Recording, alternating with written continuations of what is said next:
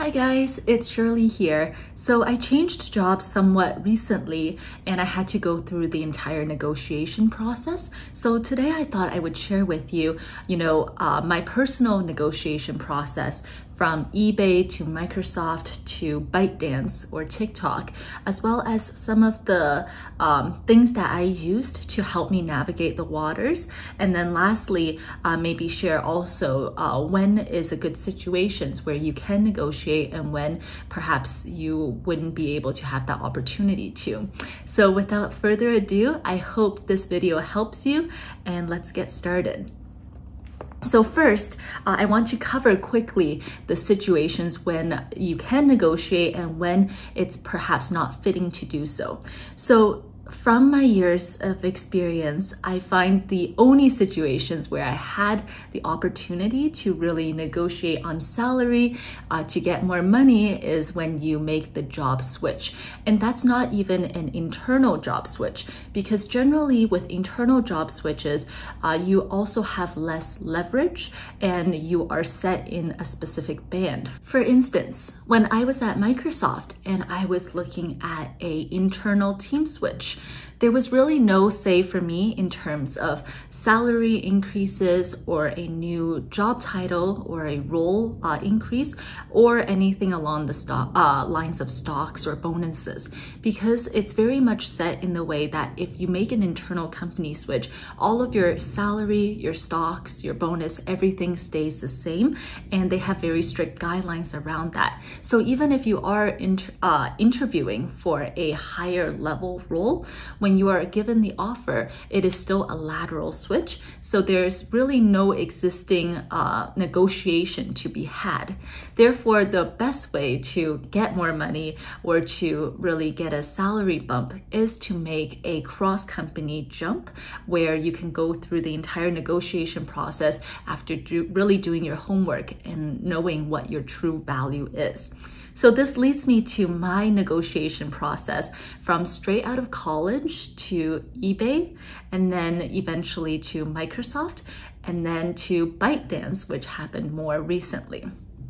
So my first job out of college was at eBay, and I had really loved the team and really enjoyed what I was doing. I was just so happy that I had a job out of college and I didn't have to, spend months doing interviews from one company to the other, and I was just delighted with my job offer. And I had a really great manager at the time as well. And when I was given the offer, she looked at kind of HR guidelines, and there was a high band, medium band, and a low band. And I think she just chose the medium band as a standard because we didn't want to set super high expectations for a new grad just coming out of college. And we didn't want to come in at the bottom of kind of the low band as well. So I think overall I was content with that first job out of college, and I learned quite a bit and made some really, really good friends at eBay. But when I came to my 3-year mark and it was time for me to move on to something different and something new, I started interviewing and got an offer at Microsoft. As you can imagine, most of us, when we get an offer, we're just super ecstatic that, we finally have a job offer. We have gone through the phone interview and then the take-home case interview, and then finally the on-site, which is an entire day of maybe 4, 5, 6 rounds of interviews back to back. So it's very, very intense. So when the whole process is over and I finally did get that offer, I was just delighted. And I think I was so happy that I didn't really bother with negotiating and almost took the first offer that came my way. But with tech companies, the first offer that comes your way is generally not the final offer unless HR explicitly calls that out. They expect you to negotiate and they expect you to come back with a counter. And I think at that time too, because that was 2.5 years ago at this point, I didn't really know the industry standard that well for a product manager. I was still very much on the mindset of, I started off at eBay as my first job out of college, and it wasn't necessarily a product manager role. I eventually pivoted towards what a product manager would be doing at that company. And after I had left, several of my old coworkers had the official title switch, but because it was more of a hybrid at that time, I didn't know as much about industry standard as I would now. So I was just very excited to finally have a job offer from Microsoft, and I didn't have the resources such as Blind and levels.fyi, where people are posting real salaries and real offers. I only knew about Glassdoor, and the information from Glassdoor can be quite stale and out of date. So I took the job offer that I had, and I didn't even negotiate on the stocks, which by all standards now is quite a bit below what you would expect.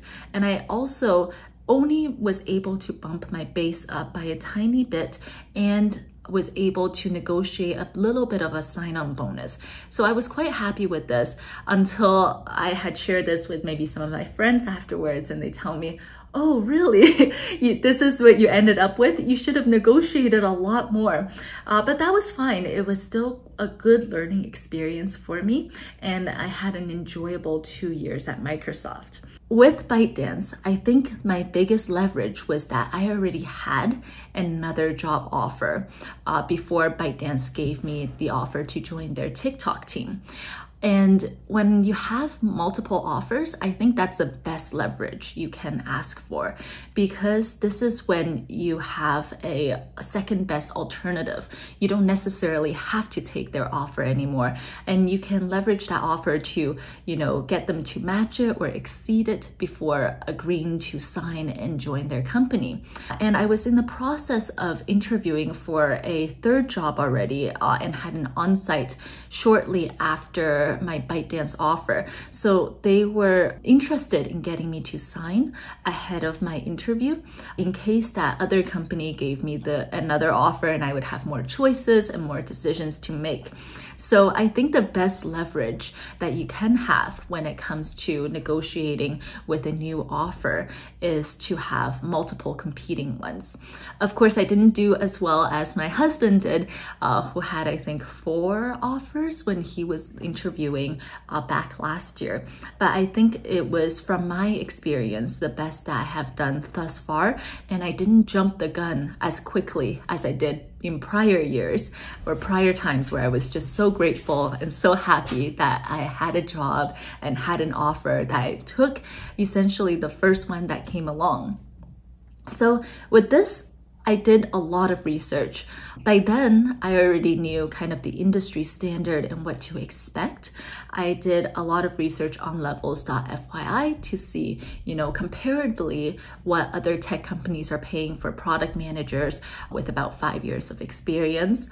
I also finally did not look at Glassdoor because I think that was super outdated, and that was where I was super dependent on when I was in my first and second job looking for comparative salaries. So I didn't even bother with Glassdoor. I also looked to see what my husband's salary was like and also the offers that he had gotten as a software engineer. So even though the PM salaries are generally a lot less than software engineers, it was still a benchmark. If I knew, all right, these companies are paying XYZ, I can expect therefore ABC for PMs, or do some sort of calculation myself. And of course, I also browsed through Blind a lot, and this was an anonymous app where a lot of people post their real offers, their real packages, and it was super eye-opening because I never used this tool prior to this time, and I was so surprised at, really how much money people are making and how oblivious I had been to all of this ahead of time or in prior years. So those were the tools at my disposal and the things that I helped to benchmark to see, what is my true worth and how much am I able to confidently ask for and can expect. One of the things that helped me was remembering that the company has already invested so much time and effort in interviewing you. And when they finally give that offer, it's because they want you to join the team. Therefore, you should try to negotiate to fight for your best opportunity or your best salary that you can get. And it doesn't hurt to at least try and make sure that, you enter on a good note. That overcomes my prior fears of negotiating, thinking if I was too aggressive or if I tried to push a little bit harder, the company is not going to want me anymore. So I hope that was helpful, and until next time, bye.